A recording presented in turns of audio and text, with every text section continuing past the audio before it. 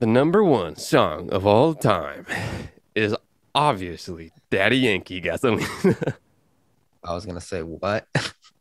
Number one of all time. Get your drum rolls ready. Let me guess. Let me guess. I'm just gonna take a wild swing before you get there. Probably, obviously, something by Lil Dicky. uh, Sam Cooke, Change is Gonna Come. Number two, Public Enemy, Fight the Power. Number one, Aretha Franklin, Respect. I agree with that. That's a great song. Fight the Power is pretty legendary. Change is Gonna Whoever owns the masters of that song is probably like, yeah, this is a great song. Did you guys see just Rolling Stone 500 recently by chance? Yeah, number two. Damn, I wonder who wrote this. Probably the label that owns it. The blurb. Yeah. Chuck D once like in Fight the They're probably doing Rolling Stone writers on it. Carson Daly did not like Outkast as Hey Ya number 10. He didn't enjoy that. The Beach Boys, God only knows. Everybody knows that song, you know what I'm saying? Yeah, everyone loves the Beach Boys. I really enjoy Give Me Shelter. It's an awesome song. You know what that is off top? No.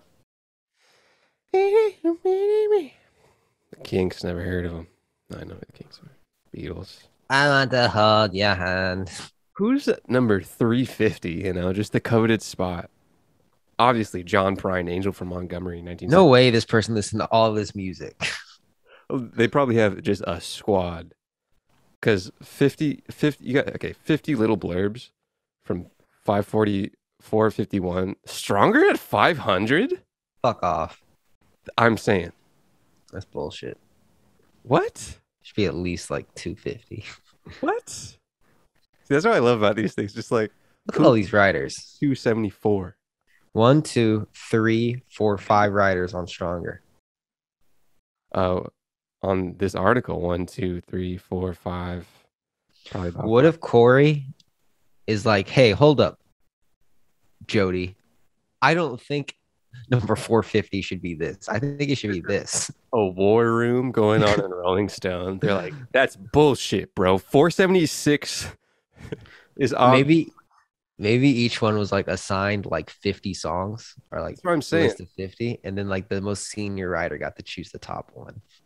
I was saying just from like a workload perspective, 50 little blurbs, that's a solid amount of like work. Me personally, I would just hate this assignment. I'd be like, dude, I don't want to do this. Fuck that. That's what Phil would probably say with Kanye West Strong. He's like, yo, dude, Kanye, 500. Yeah, what do I have? 500 to 451? Like, let me just put my phone on shuffle and see what fucking plays. Dude. We got freaking Joseph Hudak and Jeff Ihaza over here on 451 to 500. They just really didn't want to do it. And they're like, huh, Kanye, dude? just, dude, what they probably did, bro, because like, pretty objectively, Stronger isn't 500. Like, Yeah, that was like a genre bending song. like, I know the freaking thing. So what they might have done, they're like, yo, top of the list, you guys. What's the safest choice? Top of the list, you guys want to make Kanye tweet us? Maybe Yeah. Stronger. Fuck, I remember those glasses used to be so cool. Lizzo, Harry Nilsson, Carly Simon, Cyndi Lauper. I know that name a little bit. David Bowie. Oh, it's about Bowie, yeah. Dreamer, But dreamer. freaking Wow, one rider on that one. Oh yeah, Steven Tyler.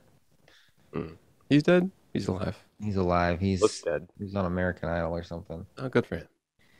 I think they were playing in San Diego once, the Rolling Stones, and I went downtown to hear them a little bit. But it wasn't them playing yet. It was Gary Clark Jr. And then I left. You didn't want to hear a 60-year-old guitarist. It's pretty cool. It's pretty legendary. I like him. I wonder what it's like to just be old and just be touring and like your fingers hurt and you're just old. Probably like it a little bit.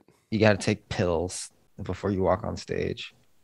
But you're with your buddies and you've all been friends for like 40 years and you've been through like multiple divorces together. You And you know, just want to see the weekend together. and you're all just fucking rich as fuck, Probably not even but that. you don't even care because your health is failing.